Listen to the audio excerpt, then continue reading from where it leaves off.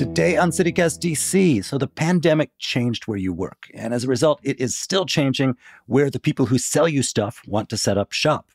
In the DC area, this has meant jobs and people moving from downtown to neighborhoods and from city to suburb, among other things. Will it last?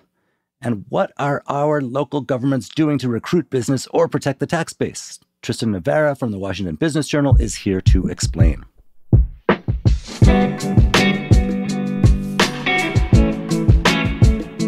Today is Wednesday, August 16th. I'm Michael Schaefer, and here's what DC is talking about.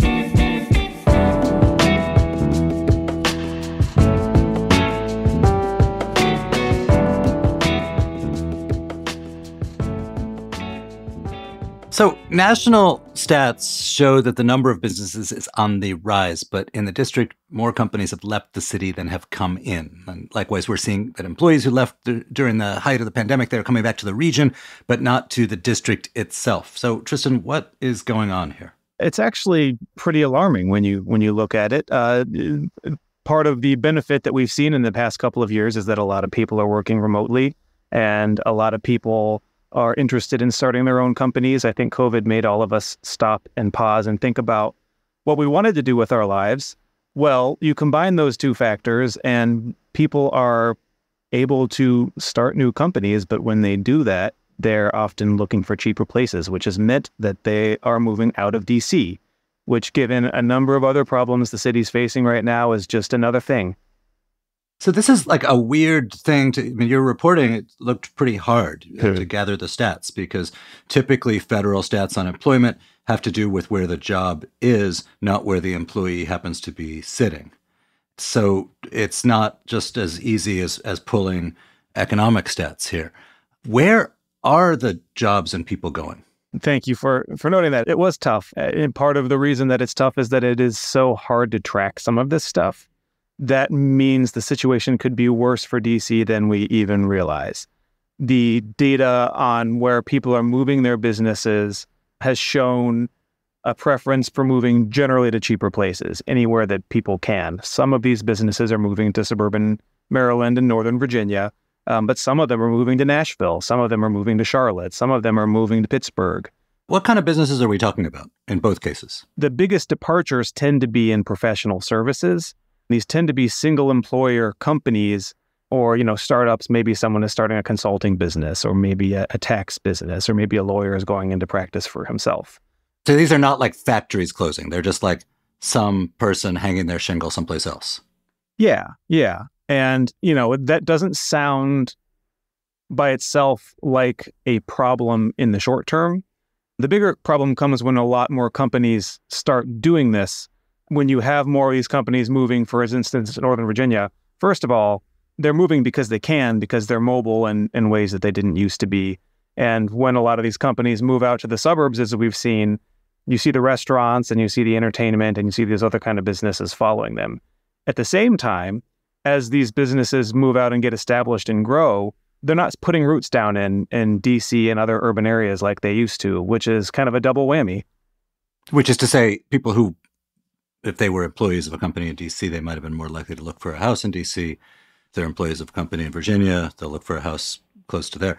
So the city's theory of the case on this, at least as it's been conveyed to me, and I'm not like a business reporter like you are, it has been, look, federal workers aren't coming downtown. A lot of workers aren't coming downtown. Therefore, they're not going out at midday to shop or eat or spend money. Therefore, a lot of those jobs are imperiled.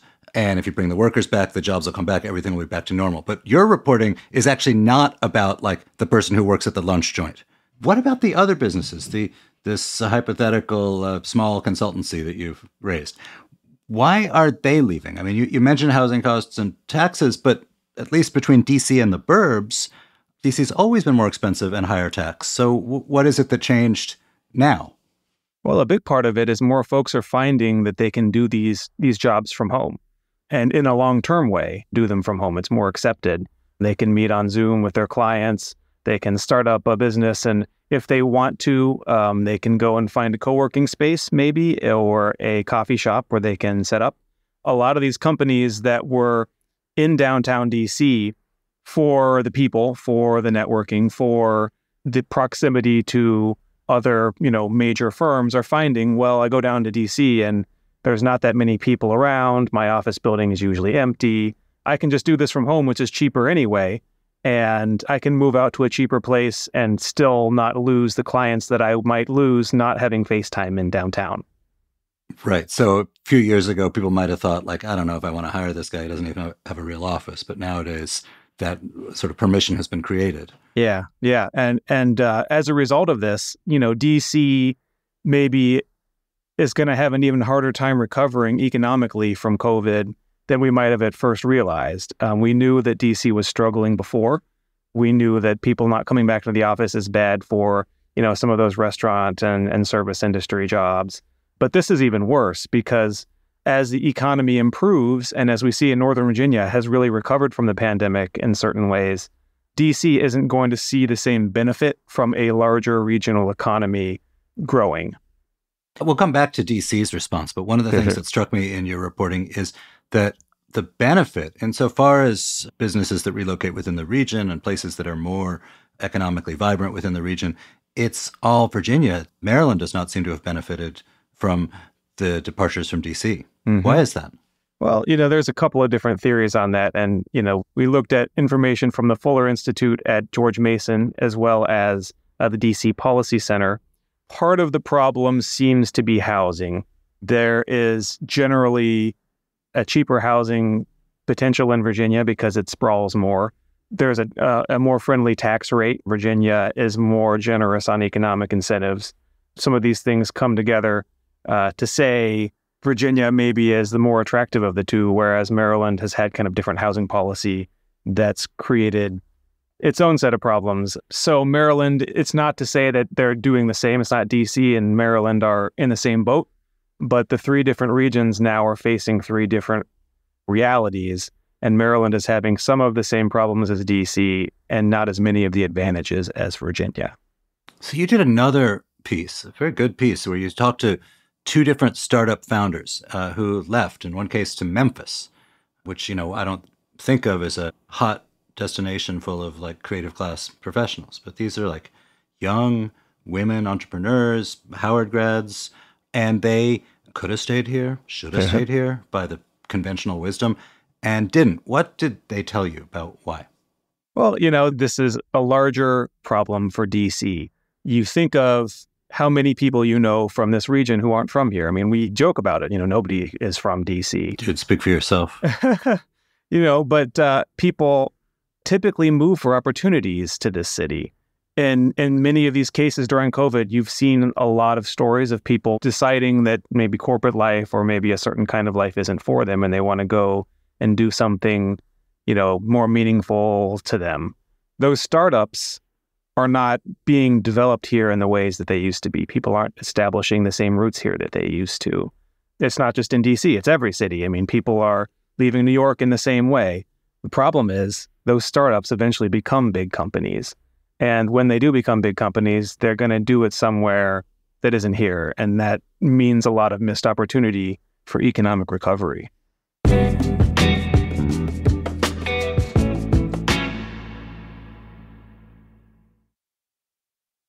Let's talk about DC. As you say, like, these are not big companies. These are little, one person's decision, their mom got sick and they wanted to move someplace. And another person might have decided because they like the weather. There's a million reasons people decide all kinds of things. And you are now more free than you've ever been to have your tastes dictate where you live rather than your economic needs. But in the aggregate, they do mean something very big for DC and for those of us who do live here. Can you, what are we talking about in terms of the tax base of the city, in terms of what the consequences are if there's less economic activity? Yeah, well, in this case, we're really looking at a lose-lose-lose. We're looking at some big potential changes coming down the pike that nobody's going to like. I'll put it like that. DC has this benefit of a lot of well-educated people in professional services jobs. A lot of times those jobs are very easy to move. You can move a consulting firm without as much trouble as perhaps a restaurant or a retail store. If we come into a place where we permanently don't have to do these jobs in an office, DC is going to find it's getting outcompeted by suburbs and other smaller cities around the country. And that's going to mean, the restaurants are going to follow them. We're going to continue seeing this problem with the offices downtown being empty. And eventually, as those landlords are not able to, continue to bring in the same tax revenue as before, DC is going to try and find other ways to get that money.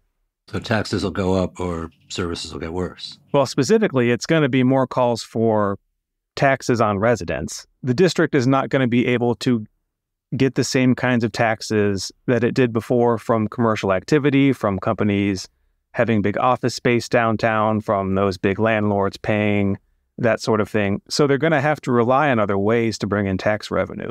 The Policy Center recommended maybe some form of tax for renters who are working from home, counting basically as some kind of a commercial activity tax, because DC doesn't have that many other revenues to get the money that it needs to pay for its services. Now, listen, you watch the city's long-term economic health, and I remember seeing a presentation by Stephen Fuller, the namesake of the Fuller Institute, a long time, sort of the dean of academic experts on the DC economy, going like way before COVID. It's probably 2017, saying, hey, we all think we're living in boom times in DC, but ever since the austerity of like 2011, other cities have been growing faster than the district, and that it looks glittery and prosperous, but what we've done is created an economy full of like busboys and waiters instead of one full of like people who work at consulting firms and government contractors and make six figures. And that in the long term is dangerous, which is just to say, Bowser could have seen this all coming pre-COVID. Why has it taken COVID to kind of focus everyone's attention on this? The rapidness of COVID and some of the tendencies that have just stuck around since the pandemic are the big factor. I remember in 2020, a commercial real estate developer telling me in 2 years, remote work is going to be a thing of the past. I think a lot of people have understood for a long time, well, the district is more expensive than Virginia. Well, historically, the pendulum kind of shifts back and forth between downtowns and suburbs. We've had this before where suddenly the suburbs became more attractive. But this was an economic shock. I had an economist tell me it's like Alaska losing oil overnight. DC's basically greatest economic output is in well-educated people in highly paid jobs. If they don't ever have to go back into the office in the same way, DC is not going to really be able to keep those people because it can't compete as far as affordability, and it can't compete as far as mobility and some of those kinds of things that have always been its draw in the past. So I know, because we did an episode on this, one of the things that DC is trying to do to arrest this trend or turn it around is to really sort of change the character of downtown DC, make it much more residential, more fun, a place that either you'll live there or you'll want to work there because there's so much fun stuff going on. There's people who think that is a very unlikely and expensive scenario. Are there other, like, maybe more immediate things that the city is trying to do? I mean, what you're describing, a kind of very, very dangerous scenario. And what kind of things are smart people in the city government doing to try to avert this scenario? Well, there are a few different levers that we can pull, and every one of them carries its own problems. There has been some conversation among kind of the policy wonks about figuring out new ways to tax residents for working at home. That hasn't seen a lot of appetite in DC. It's happening in other cities. DC is definitely trying to diversify its economy and bring in more kind of tourist attractions, which is where you've seen kind of recently talking with the Therm Group, this European company, about potentially doing kind of a wellness resort somewhere in the city. I've heard about that too, and it might be a fun day trip. I have a hard time imagining that people who live elsewhere and they're thinking of wellness destinations, they're going to pick the District of Columbia. Yeah, I don't know that I came to DC to go to a water park. Wasn't maybe the first thing on my mind, but there you go. But so, I mean, there's also like little things, like they have this $2 million new small business grant. Is that the kind of thing you could get if you were, a founder of a tech startup that might move to Memphis, or a consultant who might decide to stay home in Gaithersburg? Well, I think they're trying a bunch of different ideas to see if you combine them together to help improve the fortunes for the district. I mean, these startups, like the few that we interviewed, they need several different rounds of funding. They need a lot of support to get off the ground. And you're going to find more of these kinds of programs are effective when they work in tandem. So grant programs are going to work with economic incentives for cheaper rent, or maybe, DC seems like it's trying to start kind of a small business incubator kind of ecosystem in the West End. They're just kind of getting started with that. What's your hunch? What do you think would bring people back if you were king? This is going to be another conversation we're going to hear about over the next couple of years. But, downtown DC needs to feel more like a neighborhood. I'm not going to say that I have all the answers on this one, but in the next couple of years, I'm in my mid-30s. I'm probably at some point here going to start a family. That changes the calculus on everything. You want to have a place where you can have a park where you can take your kids. You want to be able to walk to school.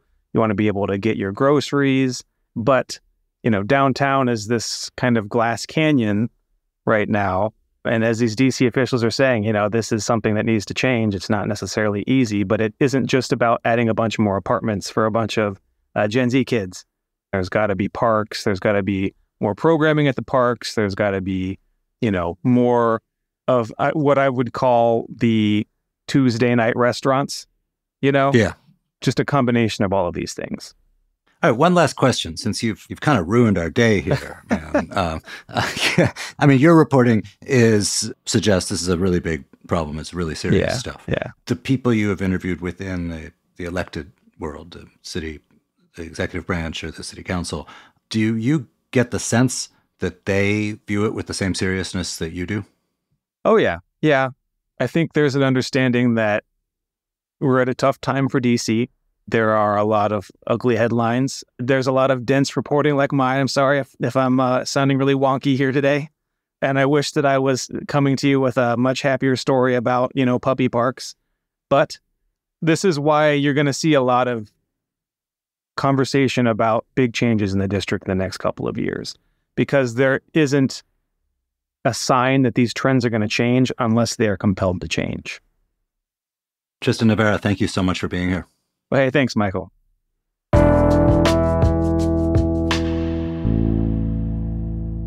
And now for some quick news. I'm here with our audio producer, Julia. What's happening, Julia?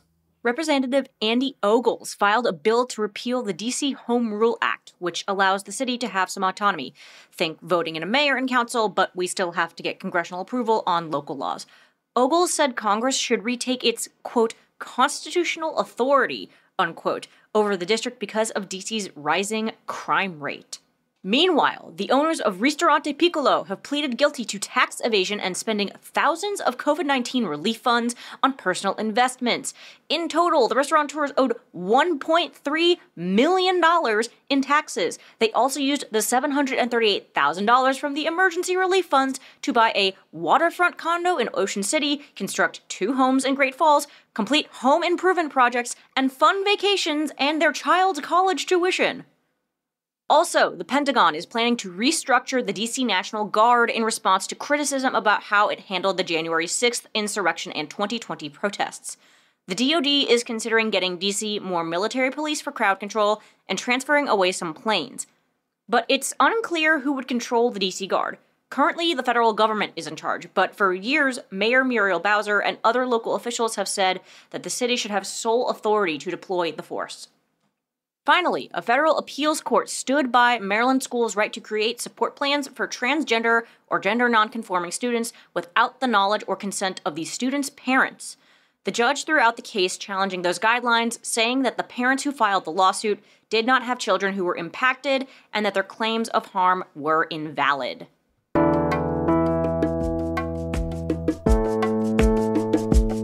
That's all for today here on CityCast DC. I'm Michael Schaefer from Politico. I want to thank those of you who have subscribed to our show and sent in feedback. We've been blown away by the support. And if you haven't, shame on you.